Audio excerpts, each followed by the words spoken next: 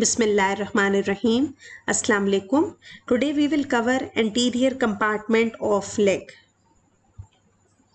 First of all, the contents of the superficial fascia of leg. There are many cutaneous nerves of the front of the leg which will supply the skin of the leg. Number one is lateral cutaneous nerve of the calf. See here in this diagram.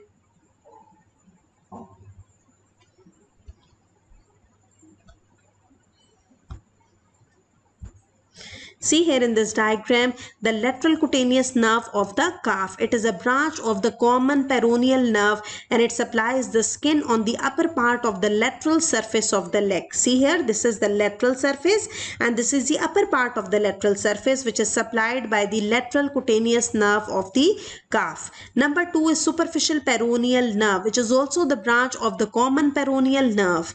Okay, it supplies the skin of the lower part of the anterior lateral surface of the leg. Then there is saphenous nerve, which is the branch of the femoral nerve and it supplies the skin on the anterior medial surface of the leg. So these are three cutaneous nerves which are supplying the skin of the leg. They are present in the superficial fascia of the leg. Now there are many superficial veins which are present in the leg. These are great saphenous vein and the small saphenous vein. Then many lymphatic vessels which are present in the leg. The great part of the lymph from the front of the leg, it drains into the vertical group of the superficial inguinal lymph nodes, and a small amount of lymph from the upper lateral part, it will drain into the popliteal lymph nodes which are present in the popliteal fossa. Now we will discuss that how many compartments of leg are there. The deep fascia of the leg, which is also called as fascia cruris, it surrounds the muscles of the leg. From its deep surface, anterior and posterior intermuscular septa. See here, there will be two intermuscular septa. One is called as anterior intermuscular septa and one is called as the posterior intermuscular septa, which will come from the deep fascia and it is attached to the fibula bone. See in this section, there are two septa which are present here. One is anterior intermuscular septum and the another one is posterior intermuscular septum, which will come from the deep fascia and attach to the fibula and divide the whole leg into three compartments. Number one is anterior compartment. See here, this is anterior compartment. Then there will be lateral compartment and there is posterior compartment. This is posterior compartment which is divided into three compartments. Number one is superficial posterior compartment, then there is middle posterior compartment, and then there is deep posterior compartment. So as a whole, there are three compartments: anterior, lateral and posterior compartment. The lateral compartment contains two muscles which are Peroneus longus muscle and the Peroneus brevis muscle, and the nerve is superficial peroneal nerve which supply the lateral compartment of the leg. Then there is anterior compartment which has many muscles which are Tibialis Anterior muscle, Extensor Hallucis Longus muscle, Extensor Digitorum longus muscle, Peroneus Tertius muscle. Okay, these are four muscles which are present in the anterior compartment of the leg.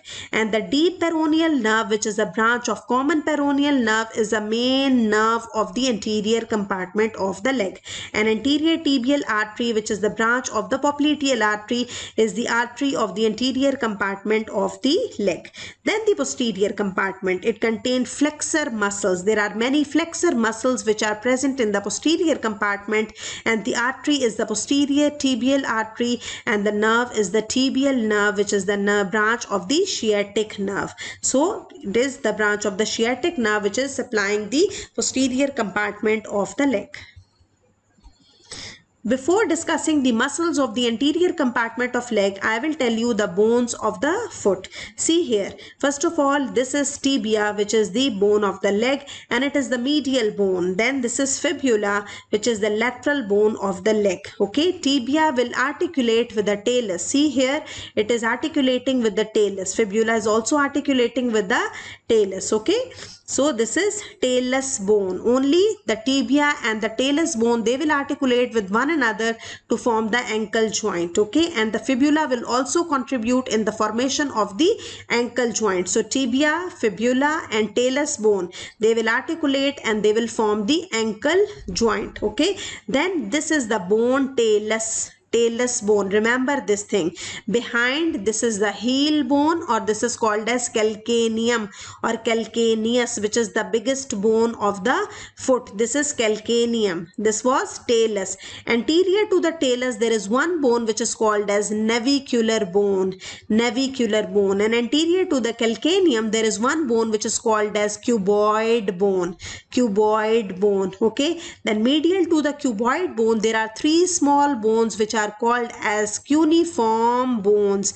These are medial cuneiform on the medial side, intermediate or middle cuneiform on the middle side, and lateral cuneiform on the lateral side. Okay. Again, I will repeat. This is talus.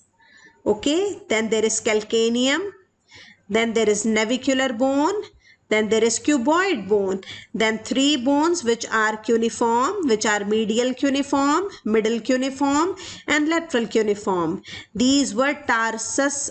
They are forming tarsus, or they are tarsal bones. Okay, just like carpal bones in our hand, we have tarsal bones in our foot. Then we have metatarsal. See here, we have 5 metatarsal bones, which are long bones which are present in the foot. They are just like the metacarpal bones of the hand. Then we have phalanges. Okay, we have phalanges, 3 phalanges in each finger, but 2 phalanges in the big toe. This is toe. These are not fingers, they are toes. Actually, we will call toes of the foot. So this is big toe, this is second toe, third, fourth, and fifth toe. The big toe is also called as hallux. So any muscle which is called as hallucis means it is attached to the big toe. Okay, so these are the bones of the foot: tarsal bones, metatarsal bones, and phalanges of the toes. Tarsal bone include talus, calcaneum, navicular bone, cuboid, and cuneiform. There are 3 cuneiform bones. Then there are 5 metatarsal bones, and there are then 14 phalanges in the toes. Then see here, there are some joints which are present in the foot. First of all, there is ankle joint, which is formed by the tibia, fibula, and the talus bone. It is also called as tibio-talar joint. Ankle joint is also called as tibio-talar joint. Then there is talo-navicular joint, when talus bone will articulate with the navicular bone. Okay. Then there is tarso-metatarsal joint, which are formed between the tarsal bones and the metatarsal bones. Then there are metatarsophalangeal joints, which are in between the metatarsal bones and the phalanges. There is subtalar joint also. See here, subtalar means below the talus. So it is below the talus joint. Then there is calcaneo-cuboid joint, which is in between the calcaneum bone and the cuboid bone. Okay. This talo-navicular, because navicular is present anterior to the talus. This is calcaneo-cuboid, because cuboid is present anterior to the calcaneum. So these are some of the joints which are present in the foot. Now I will tell you some of the movements of the joints of the foot. See here, these are the movements which are shown here. First of all, this is flexion of the foot. See, okay, flexion.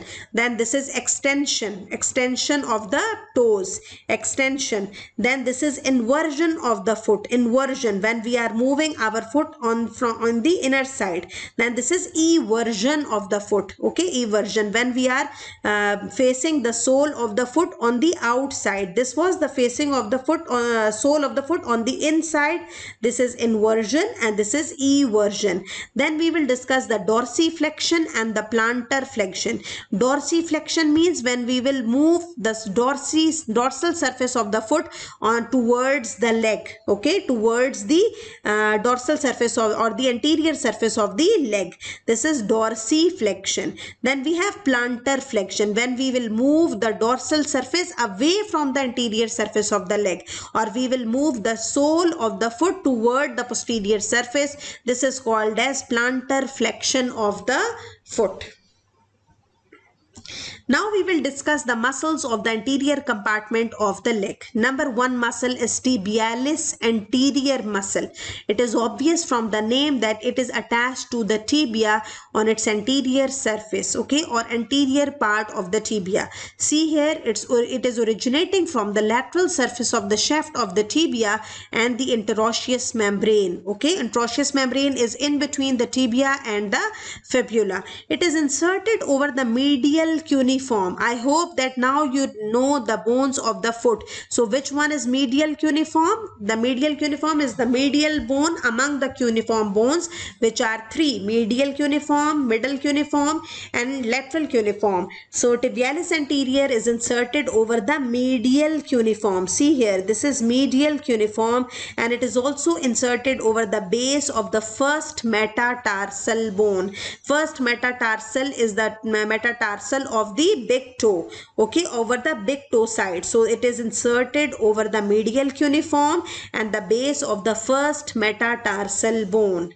okay. It is supplied by the deep peroneal nerve. Remember this thing, deep peroneal nerve is the nerve of the anterior compartment of the leg. It is the branch of common peroneal nerve, which is the branch of sciatic nerve, okay. What is the action of the tibialis anterior? It will dorsiflex the foot at the ankle joint. Now I hope that now you remember or you know what is dorsiflexion of the foot.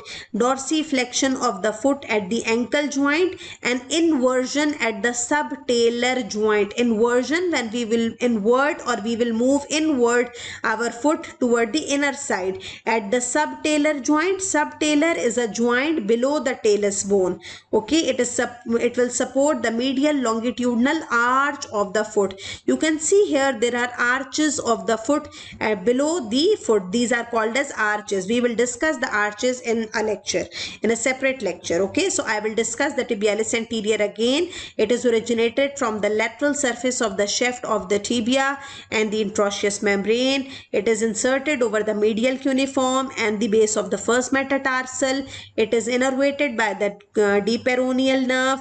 Action is dorsiflexion of the foot and at the ankle joint and inversion at the subtalar joint, okay, and it support the medial longitudinal arch of the foot. Number two muscle is extensor digitorum longus muscle. It is obvious from the name. Extensor, it will extend. Digitorum, it will extend the digits. Longus, it is a long muscle. It is attached to 4 digits, okay, or 4 toes. It is originated from the anterior surface of the shaft of the fibula, okay, from the fibula. It is inserted over the extensor expansion of the lateral 4 toes, which are second toe, third, fourth and fifth toe. It is also innervated by the deep peroneal nerve, which is the nerve of the anterior compartment of the leg. What is the action? Action is the extension of the toes and dorsiflexion of the foot at the ankle joint. Extension of toes and dorsiflexion of the foot at the ankle joint. So this was extensor digitorum longus muscle.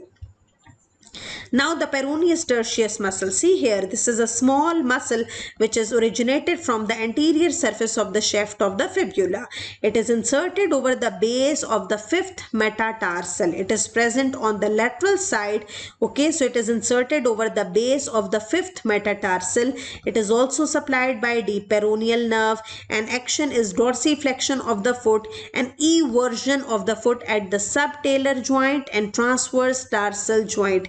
Remember this thing, all muscles which are inserted over the medial side are inverters or they will do inversion, and all muscles which are inserted over the lateral side, they are everters or if they will do eversion of the foot, okay. This is the most important point which you have to remember. So tibialis anterior, which was inserted over the medial side, was doing inversion, and the Peroneus tertius muscle, which is inserted over the lateral side, is doing eversion of the foot. Now the fourth muscle, which is extensor hallucis longus, it is obvious from the name. Extensor means it will do extension. Hallucis, it is inserted over the the big toe, and longus because it is a long muscle. So it is originated from the anterior surface of the shaft of the fibula, and it is inserted over the base of the distal phalanx of the big toe. There are two phalanges of the big toe. One is proximal phalanx and one is distal phalanx. So it is inserted over the distal phalanx of the big toe. It is also innervated by deep peroneal nerve. It will extend the big toe. Okay, all muscles which are present here in the anterior compartment of the leg are extensors. Okay, they are extensors, and it will do dorsiflexion of the foot and inversion because it is inserted over the medial side. So it will do inversion of the foot at the subtalar and the transverse tarsal joint. So these are four muscles which we have discussed. There is fifth muscle which is present deep to the four muscles, which are extensor digitorum brevis muscle. Extensor because it will do the extension, digitorum because it is inserted over the digits, and brevis because it is a small muscle. Sometime we discuss this muscle in the muscles of the sole of the foot, and in some books it is not included in the muscles of the anterior compartment of leg, but we will discuss this muscle here also. It is originated from the calcaneum bone. See here, it is originated from the calcaneum bone, and by four tendons it is inserted over the proximal phalanx of the big toe, and extensor expansion of second, third and fourth toe. So it is not inserted over the fifth one. Okay, and it is supplied by deep peroneal nerve. It will extend the toe. Again, I will repeat, it is originated from calcaneum. Okay, it is inserted over the proximal phalanx of the big toe, and extensor expansion of second, third and fourth toes. Okay, it is supplied by deep peroneal nerve, and it will extend the toes. So we have discussed five muscles here, which were in tibialis anterior, extensor digitorum longus, Peroneus Tertius, Extensor Hallucis Longus, and Extensor Digitorum brevis muscle, which was originated from calcaneum.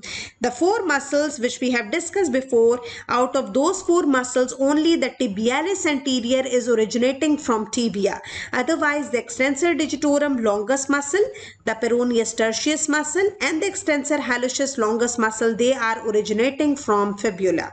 So remember this point. And all muscles which are inserted over the medial side will do the inversion of the foot, and all muscles which are inserted over the lateral side will do the eversion of the